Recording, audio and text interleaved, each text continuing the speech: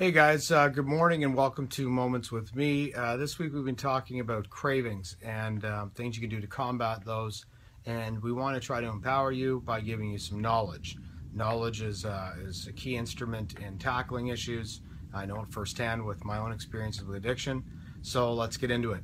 I've got 3 points that I just want to talk about today, and number one is one of the things that people crave a lot is salt, and if you're craving salt, then you probably need it, and this is a good thing.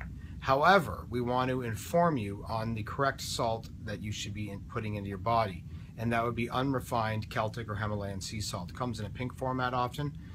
You'll see it, the pink little nuggets in the jug or in the jar. This is a salt that is full of all kinds of other minerals, and it's the healthiest one for you. So if you're craving salt, that's not a bad thing. You probably need it.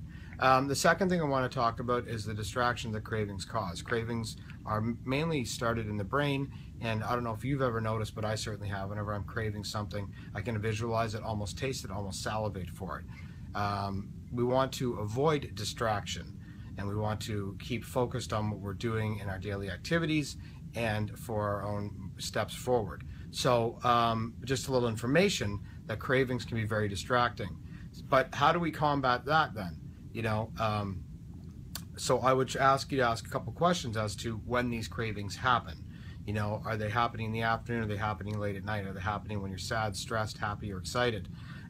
Do they happen only around certain people? See, these are important symptoms to when the cravings happen, to be able to tackle the root cause or underlying issue of why you're actually having the cravings. It's a different approach, and we can source then perhaps what it is that's firing you up for these cravings. It's an important thing in the process. It certainly was with me again in my addiction recovery, was to determine what environment I was in, what mood I was in, and try to have more control over that period of time to be able to eliminate my cravings for alcohol and cocaine.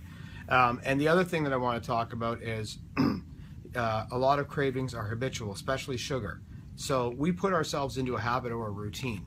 Whether we know it or not, or whether you're cognizant of it or not, our bodies are very habitual. And I don't know if you ever left your house, you felt like you'd left something behind. I did this morning, and by the time I got in my car, I'm like, that's what I forgot. I'd forgotten my wallet, my money clip. And I said, oh geez, turn around, go get it. My body, I always pick it up on the way out the door. So we're habitual creatures. And if you have programmed yourself to have sugar at 9 a.m. in the morning with your coffee and donut, your body's going to fire and trigger a response, an illicit response to you, to be able to go for that at that hour. So what we have to do is try to break some of these habits. We have to break some of these patterns. But let's pay attention to when they're happening first. Write them down, take a note, and determine if that's something that's habitual, or something that's environmental, or if it's something emotional. The more you know about your cravings, it's going to be the easier it is to tackle it. One thing I would say is try to keep a little journal, a little knowledge, a little log rather, of when they're happening to you. Second, it's going to be really helpful to find the root cause, and that is exactly what we want to do. As holistic nutritionists, we look at the underlying symptoms, not just the symptoms. In other words, we treat the person, not just the symptoms. That's a motto with Whole Life Balance. It's a motto in life for me now.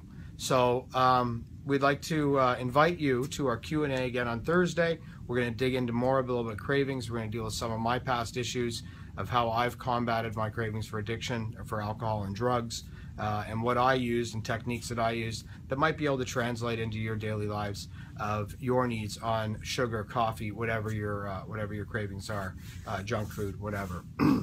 And then I also wanted to let you know that our sugar detox program is getting up and running next month. We need people to sign up, otherwise it'll be a no-show. So let's hope you sign up for that. And if you have any comments for this or any questions, please feel free to leave them at the end of this post. We'll talk to you soon. Goodbye for now.